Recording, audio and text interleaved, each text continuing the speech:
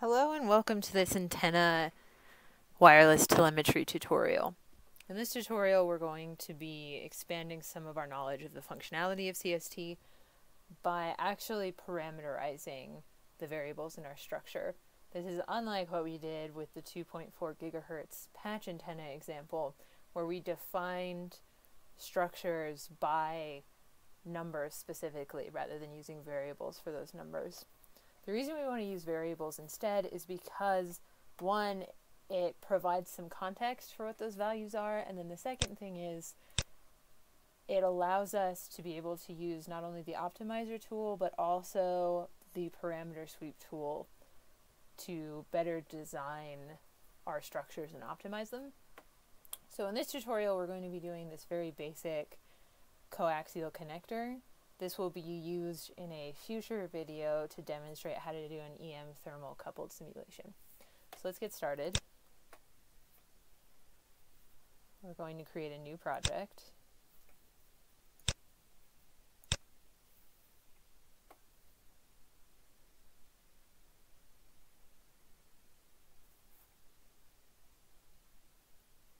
Just as soon as it initializes. Change the dimensions to millimeters, gigahertz, and nanoseconds. So now let's get started with the modeling.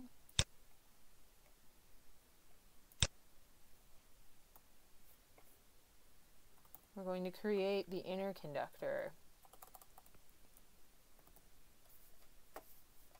And remember, in the 2.4 gigahertz patch, we would have put a number here, but instead we're going to put a variable.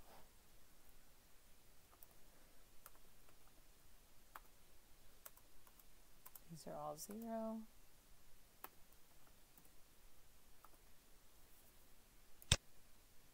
The material is copper.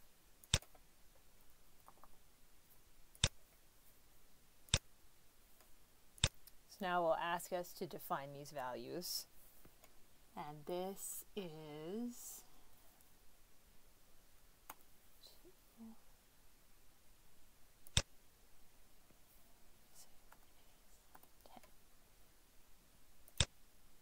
Alright, so now we have our structure. We're going to repeat this process for these two other segments by defining two other cylinders. You can reference what these dimensions should be by going to Help Contents, Tutorials and Examples. It's running a little bit slow today. And then going to Tutorials and Examples. And in this case, we're not doing a tutorial, we're doing an example. And specifically, we're doing an example from MPS, or Multiphysics Studio. So if we go here, this is a coupled example, and this is a coaxial connector. And so here we can refer to the dimensions that we'll use. So refer to this. I'm going to go ahead and pause the video, define this cylinder structure and this cylinder structure. All right. Hopefully you were successful in creating 3 separate cylinders using these dimensions that you're given here. So notice that these are 3 discontinuous structures, and by that I mean they each are individual structures. We want to represent this as one structure. The way that we do this is we go to Modeling, we'll select, so Control Shift, click down, and we're going to add these structures together. And so now they become one continuous structure. So now the next step is going to be doing the same thing that we did, where we will now do the dielectric for these 3 separate segments, if you will, of this conductor. So I'm going to show you how to define the first one, and then we'll go through and define the next ones on your own.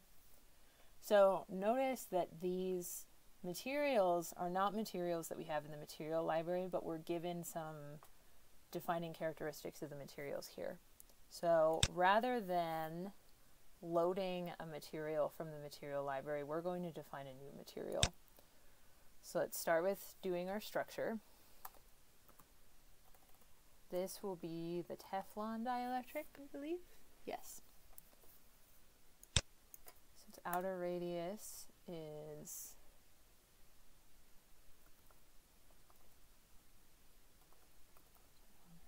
and notice now that the inner radius isn't 0. The inner radius is what we defined. In my case, this is conductor radius 1. It will be whatever you named this segment in order to define it. Alright, so now we'll come down to material, and rather than loading from the material library like we did with copper, we're going to define a new material. So this material is Teflon. According to this data, it has an epsilon of 2.08.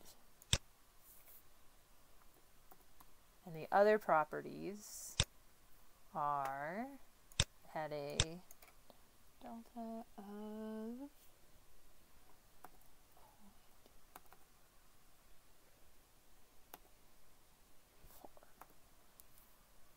and a thermal conductivity of,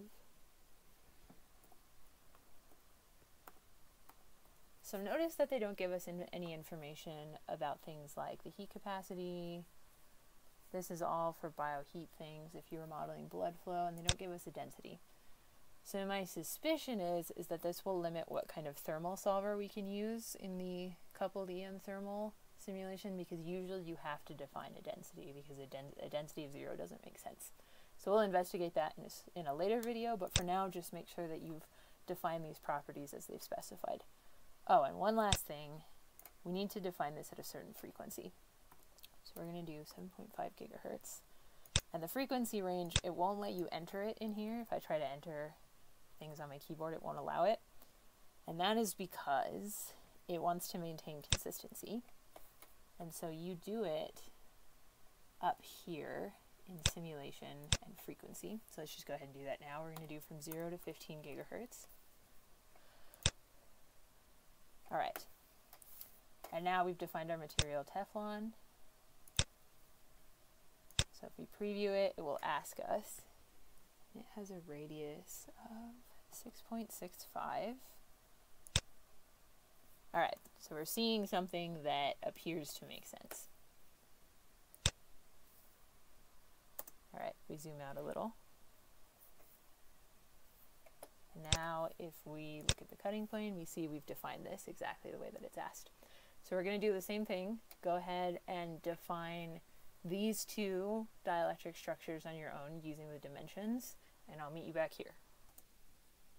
All right, welcome back. Hopefully you were successful in defining these two dielectrics on your own.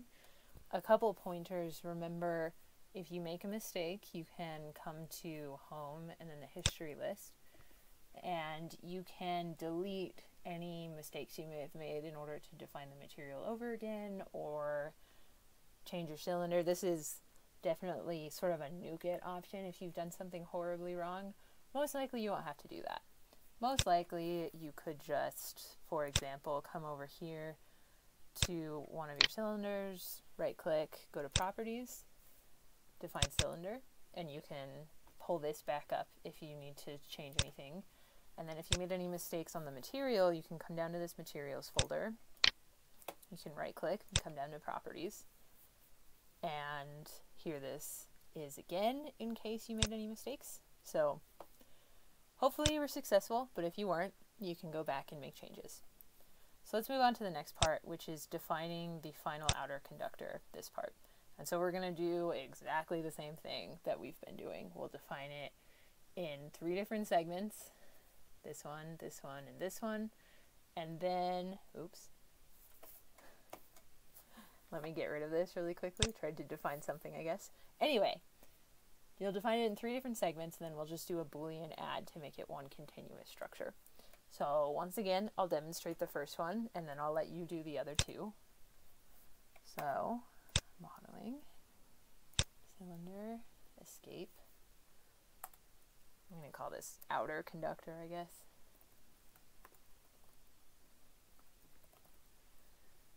Outer radius. Hopefully they gave it to us.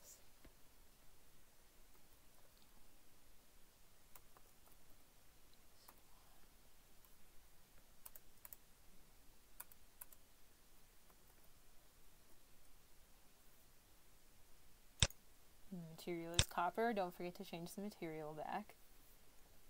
So now if we hit, oh, and the inner radius, almost forgot. Let's see, I named mine Teflon radius, because that's first segment. If we hit preview, it will ask us. Interestingly, this doesn't give the dimensions of the outer radius. Alright. And this is an important lesson to learn, is that the help contents are not always perfect. So you can see they're showing us the dimensions of this inner conductor and then the dielectrics, but they don't show us what the outer conductor is. And so in that case, what you can do is go to open the actual folder itself. To do that, go to the C drive, go down to the programs folder, and we want the x86 folder. And then scroll down to CST Studio Suite. Examples. This was a multi-physics example. Coupled, coaxial connector, and you can open their version of the CST folder to check against. So, if we do that, oops, you'll have to get rid of this for now. I don't want to have to redefine this cylinder again, so I'm just going to give it some value for now, and you can change these values down here. Oops, helps if you...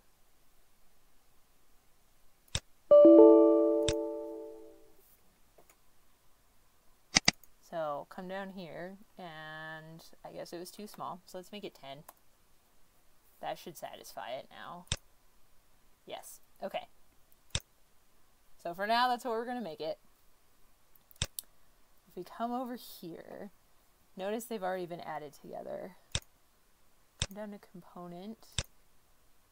Let's see, probably this one. All right.